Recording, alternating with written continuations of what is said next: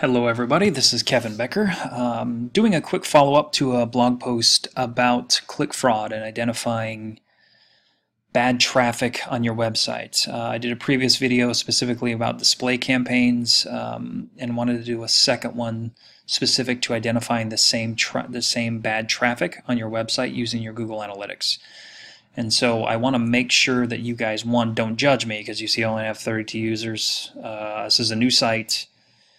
Building out the content first before I really start doing any kind of marketing or sharing, so don't judge. But I have run into a nice little spam/bot that keeps hitting my site, and I'm going to show you what it looks like and how to find it and how to block it. I'm also going to show you, because the process I'm about to take is very similar, the same process you take when you're trying to identify click fraud within a display campaign, but instead of doing it in audiences, instead of doing it through all traffic channels, you'd want to do the same exact process through campaigns, right? Because if you're using a built URL or a UTM or a tracking URL, which every single programmatic vendor or display vendor that you use should be using one, and you should be able to see all your campaigns that you're running here. If you don't, huge red flag, probably shouldn't be doing business with them anyway. But I'm going to show you this specifically, this method, to identify just bad traffic in general. And so right away I'm just in the home screen, but you can already see something's happening here. I've got 32 users over a week period, 32 sessions, great looking traffic, right? But the only problem here is I've got 100% bounce and 0 duration. So this is time spent on site. It's virtually impossible for a human being to go to a site and not be there for at least 1 second, 2 seconds, right? So if I go somewhere and hit back into a browser, back into Google, or I go somewhere on my phone and close it, it's going to show at least 1 second. It's very rare that you can do this, especially 30 times in 30 unique sessions and record 0 time. The other issue that might be happening here outside of bad traffic is a bad analytic install, which you can vet using Google Tag Assistant, which is a Chrome plugin, and I'll show you again in another video how to do that. But that isn't what's happening here, and I'll show you how to see that it's actually fraudulent traffic. So what I want to do first is on the left-hand side here of my analytics, I've got a bunch of different categories. As you can see, audience, real-time acquisition, behavior, conversions, and what I want is the acquisition, so I click on this. And I want all traffic first. That's the very first thing I'm going to look at, and then channels. So this is showing all my traffic and all the channels where it's coming from. And on my site, you're going to see 2. You're going to see direct and social, right? And so within both of these, I'm not seeing any activity, 0 session duration, and 100% bounce rate. I'm going to focus on this direct channel first. So what I'm going to do is I'm going to click into it. It's going to open it into another window. And so right now this is all of my direct traffic, and you can see here Google actually defaults to what landing page it's on. And so this is the page that direct traffic hit, and then shows me activity on each individual page. And you can see super sketchy looking, right? So I've got 3 people to my home page, 0 time on site, 100% bounce. Here's my blog, my work page, one of my blog posts, all 0%. And so this looks really bad to me.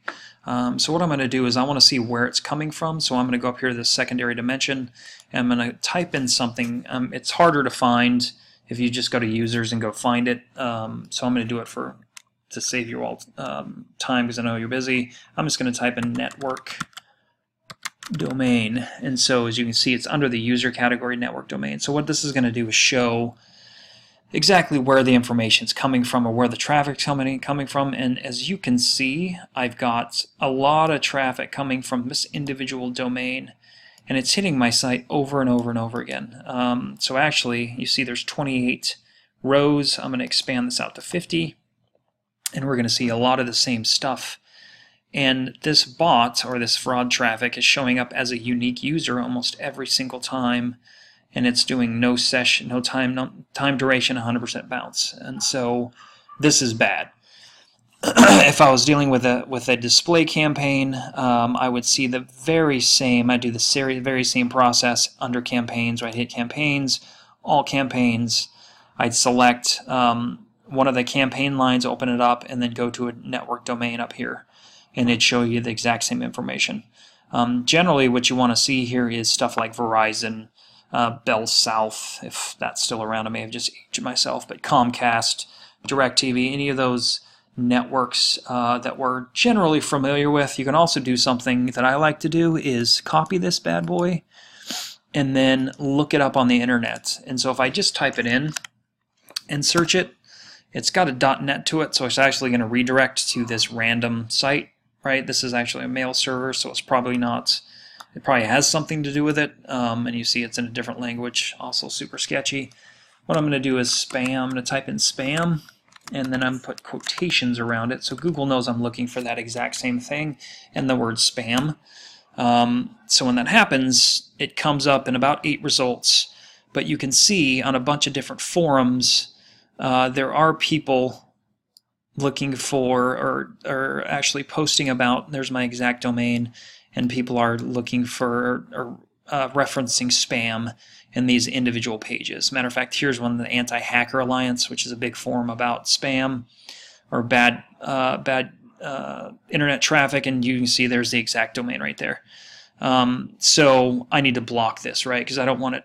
You can't really stop it from hitting your site, but you can block it. So what I'm going to do is I'm going to go down to this little star guy, little sprocket. I'm going to hit it, and I'm going to create a filter. So over here in View, Filters, and what I'm going to do is I'm going to add a brand new one, add new filter, and I'm going to name this almost exactly what I searched in my Google search earlier, so spam block, and then the name of the domain there, so I know exactly what it is. Select filter type, and I want to exclude it, right? I want to block it from my analytics, and then I want to exclude this domain right here, the ISP domain, and then I want it to exactly equal to that. So a nice thing about analytics is it actually helps you verify it. Oh, and then I want to obviously paste it down here. So this is the IP I want, the internet domain I want to block. And then I want to verify it. So this will tell me if I built it right. And look at here, I've got 30 sessions, 30 page views. So this is a correct this is the correct way to build this out. So it is an ISP, and I did put this in correctly because Google actually verified that if this is blocked, it'll block 30 sessions and 30 page views, which before, if you go look at it, it's very, very similar to this line. I've got another one in here. I probably want to look at the block, but that's what you want to do. I want to save that. And so going forward, I don't have to worry about this individual domain showing up in my traffic. Again, you can use the same exact process to identify bad traffic. I don't know if I'd block it from here. I'd actually just pull the report, look at your domain, your network domain report, and then I'd notify your programmatic vendor that you're actually getting bad traffic. I'll try to find some on some example sites because it's all over the place to show you a real example later, but right now this can help. It's a really quick way to identify bad traffic. If you guys have any more questions, concerns, or want me to take a look at somebody, please reach out. Thank you again for your time. You guys are awesome. Have an amazing day.